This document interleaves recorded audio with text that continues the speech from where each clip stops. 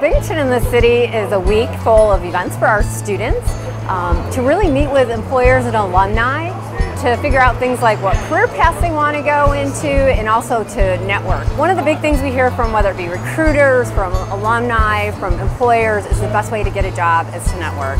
This is such an amazing opportunity for students to go into these employers and firsthand to be able to network with alumni and recruiters. This was definitely a great way for me to see different organizations right in the heart of New York City and find out if it would be a good fit for me or not. Good to see that someone who's a Bearcat one's they're just being successful in what they do, and a lot of them like the gentleman I was talking to, he just seems so enthusiastic about what he was doing. It just inspires me to just keep working hard at Binghamton. New York City is very rich with financial services, hospitals, media, marketing, non-for-profit.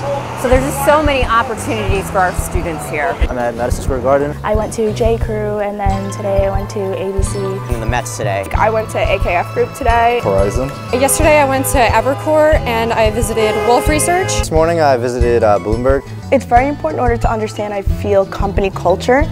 Because when you enter into a workspace, you don't know the culture that you'll be entering or whether or not the people that you work with you will like. So it's interesting to go and very vital to see, would I fit in this culture? Do I like a big firm or do I like a small firm or medium firm? And how you fit within the space with those people. It's really something that you can't pick up from talking to someone at a job fair or looking at their Glassdoor reviews.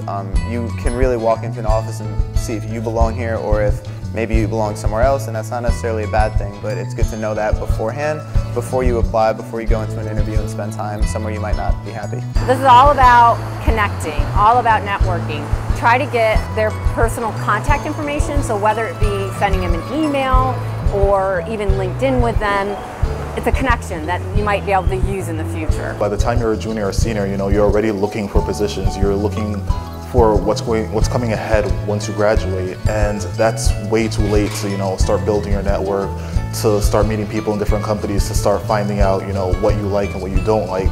So by doing it in your freshman and sophomore year, you're already a step ahead of the game.